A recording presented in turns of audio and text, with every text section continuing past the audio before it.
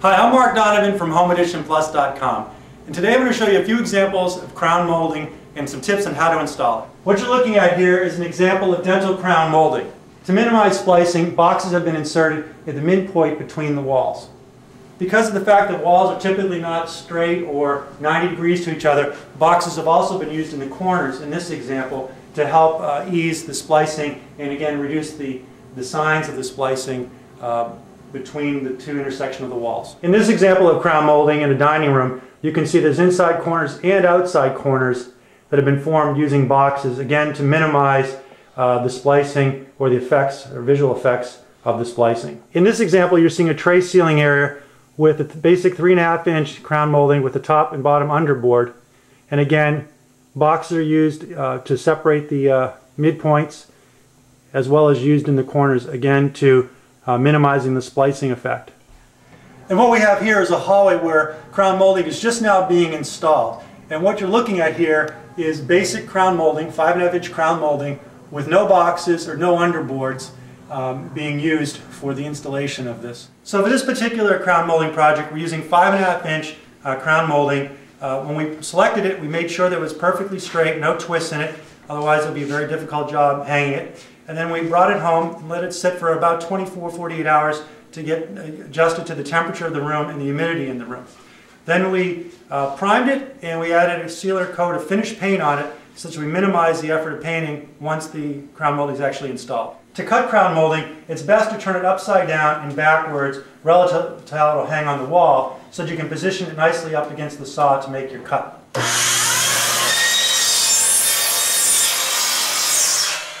When making inside corners, you can either do 90-degree corners, as what we have here, or you can do coping cuts, as you see here, using a coping saw. To make your coping cuts, you take one of the sections of board that's been cut at a 45-degree angle, and at the bottom and the top, you cut a straight perpendicular line to the relief points, first relief points, again at the top and the bottom of the crown molding. Once we removed both the top and the bottom wedges, we then take our coping saw and cut along the paint line at a 45-degree angle to basically back cut the crown molding material.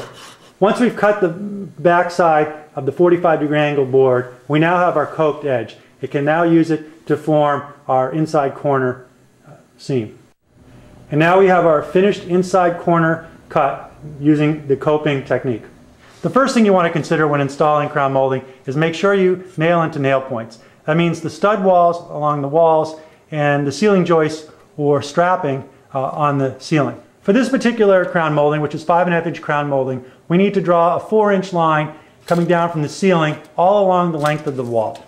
And we're going to score that line and make that line, again, traverse the entire length of the wall. We do this to ensure that the crown molding is straight along the wall and the ceiling. The next important thing to remember is that you need to apply wood glue to all joints before installing them on the wall. This helps to make sure that there's not separation between the sections of wood at the joint. When installing crown molding, it's important to use a finished nail gun.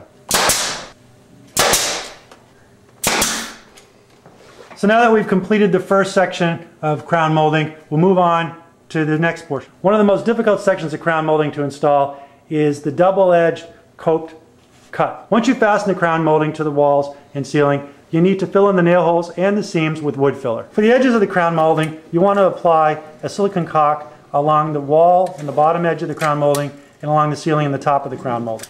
After applying a bead of caulk, use a wet rag to clean up the seam. Now just touch up the crown molding with a little paint and your crown molding project is done. So those are some styles and tips for installing crown molding.